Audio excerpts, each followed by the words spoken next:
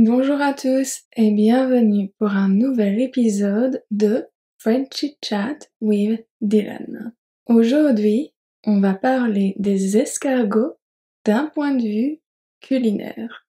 Dans ce chit-chat, j'utilise du vocabulaire facile à comprendre et je parle lentement. Si vous avez besoin de sous-titres, ils sont disponibles en français et en anglais. Le PDF de ce chit-chat est sur mon site internet et le cahier d'exercices est sur Patreon. Parlons des escargots. Un escargot, c'est quoi? L'escargot est un mollusque qui vit dans sa coquille. Il existe plusieurs variétés d'escargots comme toutes les espèces. Il y a différentes tailles et puisqu'on parle des escargots au niveau culinaire, il y a aussi différentes textures et goûts. Je n'ai jamais mangé d'escargot personnellement car je ne trouve pas ça très appétissant, mais pour beaucoup de personnes, les escargots, c'est un mets délicat.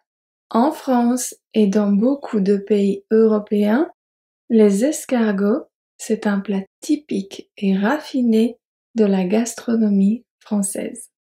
Est-ce que les Français mangent des escargots tous les jours? Non, ils ne mangent pas d'escargots tous les jours, mais ils en consomment beaucoup. 30 000 tonnes d'escargots chaque année, pour être exact. Ils sont le plus souvent mangés lors de repas de fête ou des fêtes de fin d'année comme le réveillon de Noël. Ils sont mangés en entrée et sont mangés chauds. Quand est-ce que les Français ont commencé à manger des escargots? D'après ce qu'on sait, l'homme a toujours mangé des escargots.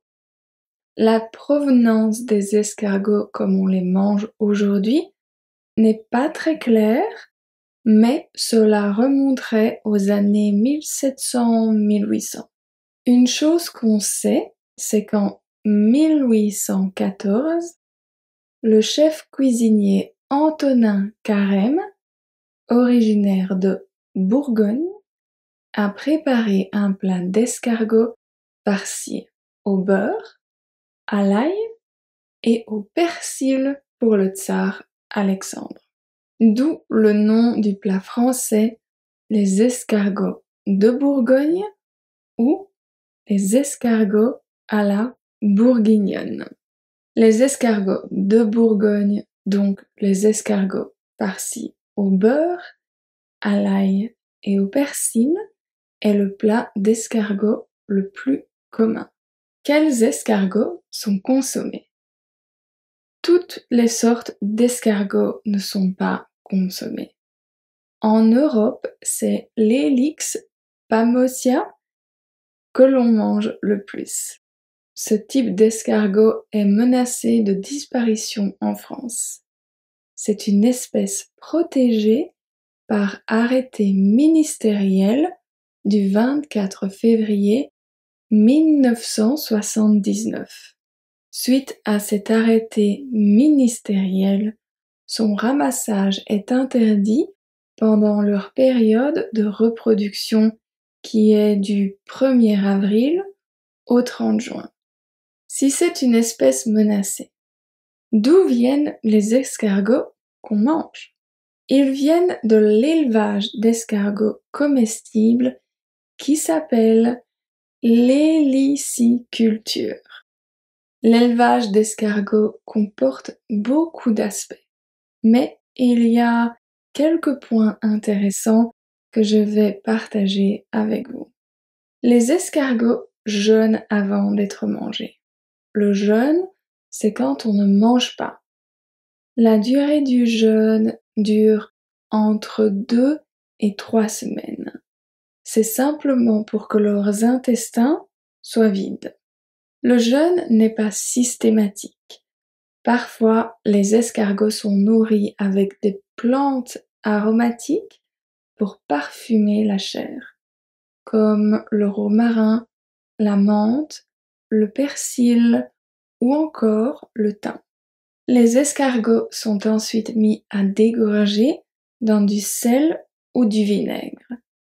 Après cela, ils sont lavés, brossés avant d'être ébouillantés pendant 10 minutes pour faciliter le décoquillage, le fait d'enlever l'escargot de la coquille. Les escargots sont souvent servis par douzaines dans leur coquille. Pour les manger, on utilise une fourchette à escargot qui est une fourchette fine et longue avec seulement 2 dents. Alors dites-moi, est-ce que vous avez déjà mangé des escargots? Si oui, est-ce que vous avez trouvé ça bon? Si non, est-ce que vous aimeriez en goûter? Voilà, c'est tout pour aujourd'hui. J'espère que vous avez aimé ce chit-chat et je vous retrouverai vendredi prochain pour un nouveau chit-chat. À vendredi prochain.